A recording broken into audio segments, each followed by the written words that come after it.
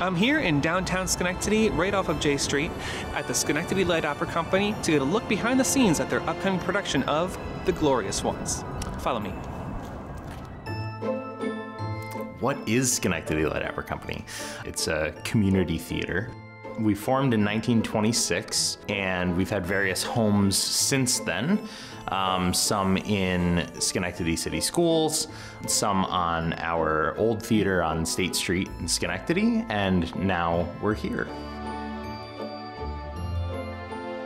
It was a church before this, and we renovated it into what we have now as our theater.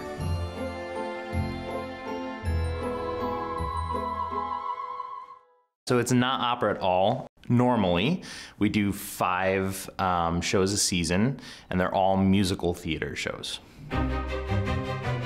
We're rehearsing The Glorious Ones. They're opening in just a few weeks. I'd call it a dramedy. Not very often done. I don't think it's been done locally. It's a really unique story of the Italian Renaissance and individuals coming together to put on an improvisational group and sort of the struggles that they come across as they do that.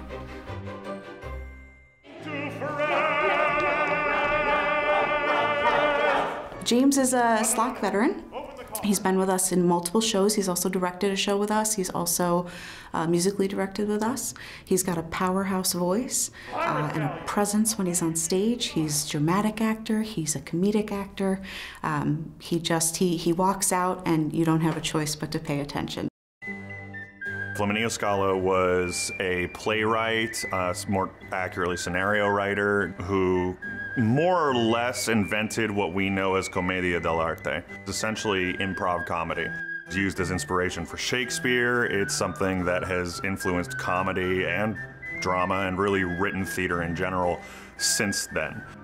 This is a story about a bunch of very real people who lived a long time ago, who had lives, who've created these things that influence the things that we watch now, but who also were people who had flaws and ideals and things that they wanted to put out in the world. And more than being about acting or about theater, this show is about legacy. It's about what we leave behind when we're gone. It's something I think anyone can identify with. It's so real, and I think people will love it. Our main income is our ticket sales. So for the past year and a half, almost 2 years, we haven't had any ticket sales. So we've definitely been struggling, but we're hopeful that this season will bring us back to where we need to be. SLOC feels like a home away from home for me. I've been doing shows here since 2014, and actually I was in the show. A funny thing happened on the way to the Forum, which is the show that closed. We actually didn't even open. We were set to open right as things shut down. And so that was, it kind of was like a sentence without a period at the end. And it really felt as though things hadn't ended with that show. So to be able to come back into such an incredible cast, this has been an extremely positive experience so far, and SLOC has done, really, they've gone above and beyond to make sure that people feel safe and ready to be back on stage. Glorious Ones goes up the 12th through the 21st of November. We just cast our next show, Songs for a New World. That'll be coming up in January with a new director to us, Rose Biggerstaff. She is doing something kind of unique with that show. It's typically a song cycle where a cast of 4 just sort of stand and sing. There's certainly blocking and there's lots of emotion, but she's adding a bit of a choreography twist to it. She's got a slightly larger cast, so we're excited to see what she'll bring with that. Then we're moving to a classic, Merrily We Roll Along. That will be coming up in March.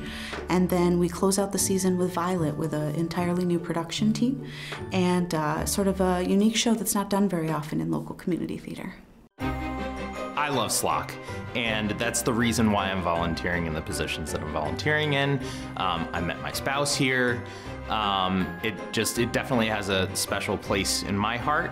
It feels like coming home. This is really a second home for a lot of people, myself included. So to be able to come here, to be able to see people really enjoying themselves, to see the process come back to life, I think a lot of people are happy to be back in the SLOC family again.